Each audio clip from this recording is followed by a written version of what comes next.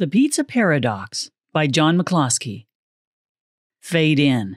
Interior apartment room, day. A one-bedroom apartment, simply furnished. Lights are medium dim. There's a large round wood table in the center of the room. On the back wall is a shelf with several framed black and white photographs, an empty vase, a broken statue. In the right corner is a PC at a desk. Sound.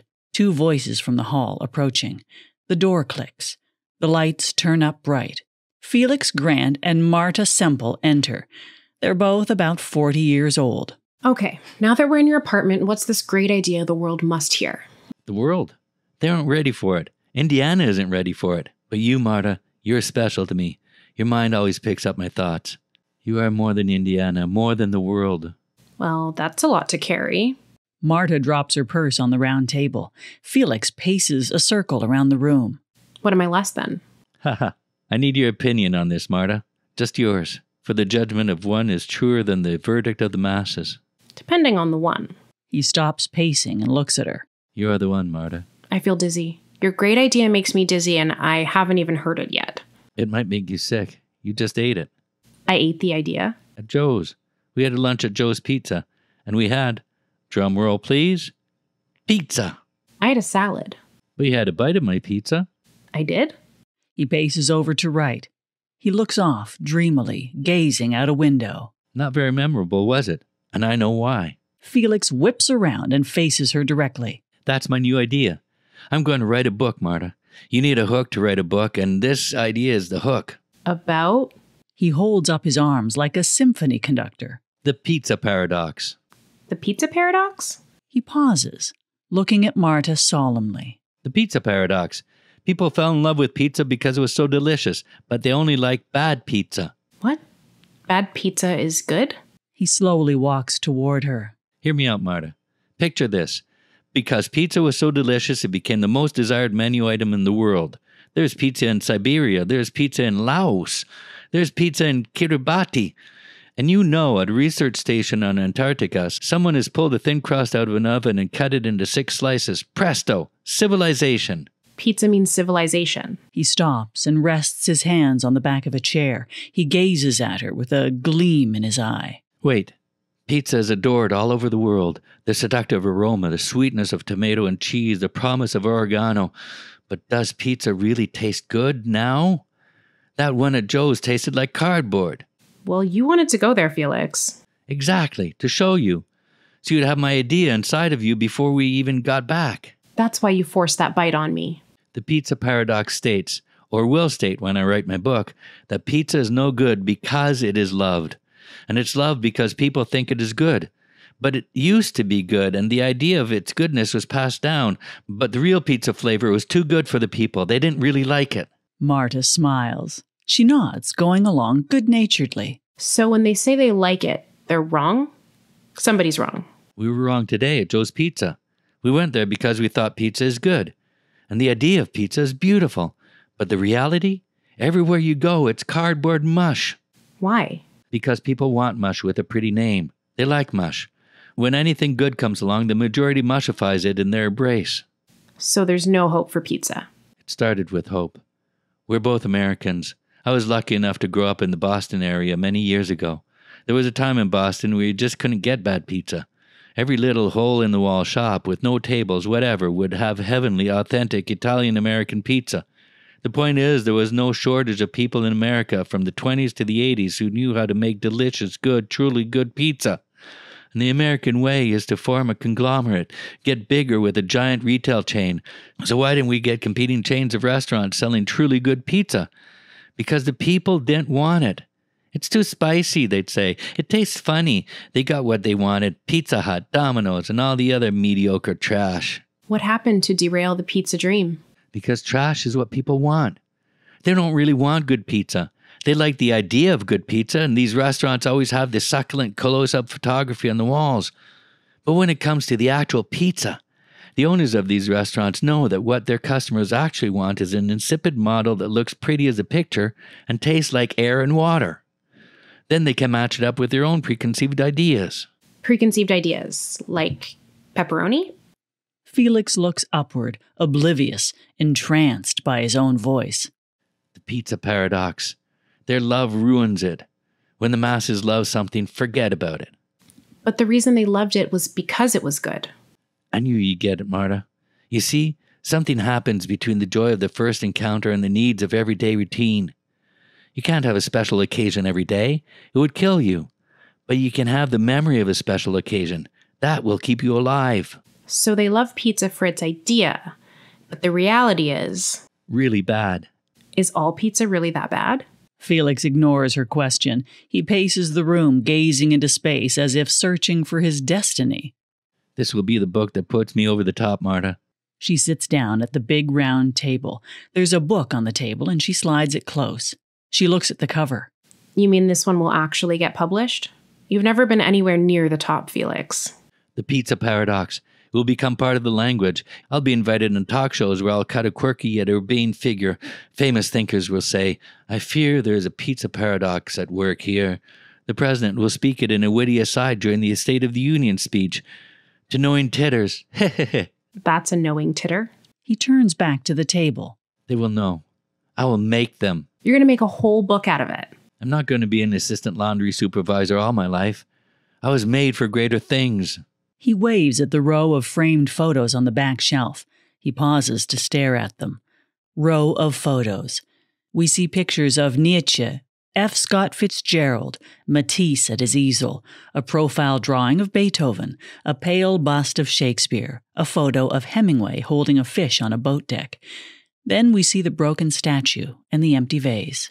These are the greats, Marta, and soon I shall take my rightful place among them. Back to scene. You have a job and you're good at it, Felix. That's a place to be. I do a good job at a bad job. It's like the pizza paradox. I treat it like it's a valuable job, which it isn't. You've got health insurance, Felix. You make enough money to live, and the hospital is generous with benefits. Felix stomps his foot on the floor. Chicken feed they throw me to keep me showing up in that smelly laundry room. Row after row of hissing machines fill my nostrils with that rancid steam. Begin flashback. Interior laundry room day. A row of front-load washing machines chugging away. They rattle and hiss. Felix rises from behind the machines, frowning. A cloud of vapor blows over his brow. He winces. End flashback. Interior apartment room day. I know, but remember before, Felix? You ended up sleeping in a doorway. You got arrested. It took us weeks to find you. You got sick. I was researching a book. I read that thing you keep in the drawer. Felix, that's never going to get published. I know, but now it's different. Now I'm at a higher level, always rising, Marta. 5 years of slaving over those washers, and I've been taking notes the whole time. I've gotten better. Since I got you that job, you've been so stable. You have gotten better. I talked to Monica in personnel, and she says you were the best assistant manager they've ever had in the laundry room. The last one they caught stealing pillows. He turns to her and holds out his arms expansively. Marta, I'm going to soar above that laundry room, way up, above all the chatter, to dazzle the world with the pizza paradox. Captains of industry will ask my advice. Sexy new babes will swoon at my feet. But I'll always be loyal to you, Marta. I told your mother that I'd look out for you, Felix. God rest her. God. That's another one. God. We start out believing in a God because the God is good to us, good for us, supposedly. Then billions of people start believing in the God and it's ruined. The God becomes a cruel, authoritarian platitude machine. God is a cardboard jerk. There is an inverse relationship between the justice of a God and the number of adherents. One person believing alone in his own personal God, that is truer, deeper. This has to be written. Felix rushes over to the desk at stage right where his PC sits. He turns it on. He hovers over the PC as it boots up. One person, one God? It's like the first pizza ever was the best pizza ever. When one peasant woman in Campania one day in the 18th century put red sauce and cheese on her bread, that was the best pizza. The pure pizza. And ever since then, pizza has been getting worse and worse as people think it's better and better. Why? Because people ruin everything. There's a moment of silence. Felix looks from the computer to Marta. We expect so much from pizza, and it always lets us down. But we keep on expecting. You're learning, Marta. Felix sits down in front of his PC. So, I need a title, a catchy title. Just Pizza Paradox would sound too... Eager? Felix looks up into space, lost in thought, whispering to himself. Hungry? Felix isn't listening to her. It's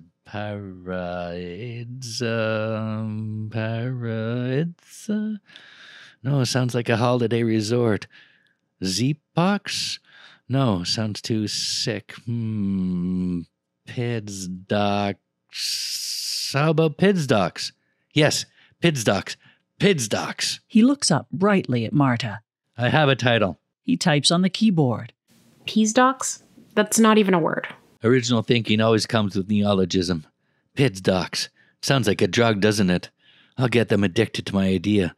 If it sounds like a pharmaceutical trade name, it sounds modern, so smart, so efficient, like the stuff that shrink gave me after you found me. You stopped taking it. All it does is weaken me. Turns me into a compliant drone. That shrink, he said to me, "Yeah, I get a lot of losers in here. Take one of these extra strength loser pills every day and you'll feel like a winner." Feel like? I am a winner, and I will be. Didn't that drug help you? He pounds his fist on the desk. I need my mind nimble to be really me. It's a pizza paradox again.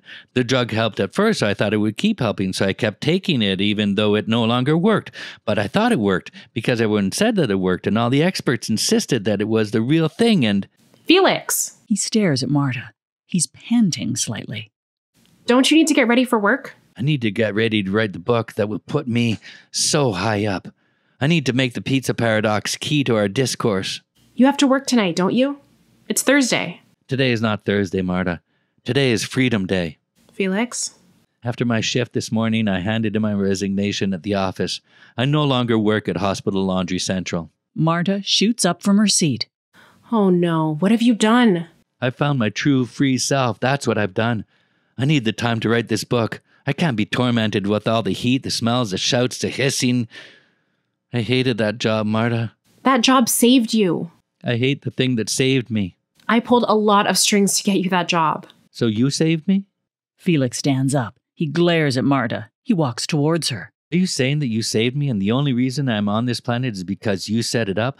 So you're kind of like a god who arranges things, a judge who knows what's best for me, and you judge me. Do you judge me? Marta retreats in terror. She shakes her head and puts up her hands defensively. She glances behind her to the door. No, Felix, of course not. Then what are you saying, Marta? For you seem to disapprove of the course I've taken. I can talk to Monica and personnel and get you reinstated just like that. I'll tell them it was a big mistake. He turns away from her and steps toward us. But it isn't a mistake. I spent an hour writing that resignation letter. In a way, it is the first page of Pidsdocs. They'll understand, Felix. They'll take you back. But we've got to act quickly. Felix adopts a betrayed tone. He looks at her from the corner of his eye. You don't really understand the pizza paradox, do you? Well, that's the other thing. You see, I may understand it all too well. Felix looks off, nodding at space as if in a trance. When my book comes out, the world will nod sagely at the mere mention of the pizza paradox. Here's the problem. Don't you see that the pizza paradox is self-negating? It carries the seed of its own destruction. Felix walks to the round table, rests his hands on it, and gazes at her. What do you mean? The idea is good now, but when your book is published and you're rich and famous, everyone will abuse the idea. It will be repeated in wrong, simplistic ways that will cheapen it. He pounds the table. No, I won't let that happen. I will police the pizza paradox to keep it pure. Nothing is pure. That's the whole point. My theory of impurity will not be adulterated. Bywords. Talk upon talk. When you say a thing, you change it. Felix gazes at Marta in silence. So it's inevitable that it be corrupted? Yes, Felix. No. He shakes his head. He paces the room and covers his ears. No, don't try to save me, Marta. That would just ruin it. Don't you see that it will all end in mush? Felix looks at her with terror in his eyes. How could you say that to me? You need to get out of here, Marta. Imagine what you really think about me. I think you are a brilliant thinker. No, you don't. That's a patronizing lie. But the catch is I am a brilliant thinker, although you can never know why. You'll see, when my book is climbing the bestseller lists, then you'll wistfully look back and say, Felix Grant, a transcendent genius whom I struggled to understand with my paltry gifts. Listen, I'll call Monica and personnel and she will intercept the letter. They'll understand. Marta backs toward the door. You don't understand. I need to get some writing done. I'll thank you to leave. He sits down at the PC. I'll make the call now, Felix. You need to get ready for work. Waves her off. Don't save me. I am who I am. Marta exits. So, first sentence. Do you believe that pizza will save you? No, too loaded. How about, in the beginning there was a pizza, but then, and now... He types frantically. Fade out. Sound. Felix tapping the keys, breathing heavily. Credits roll. The end.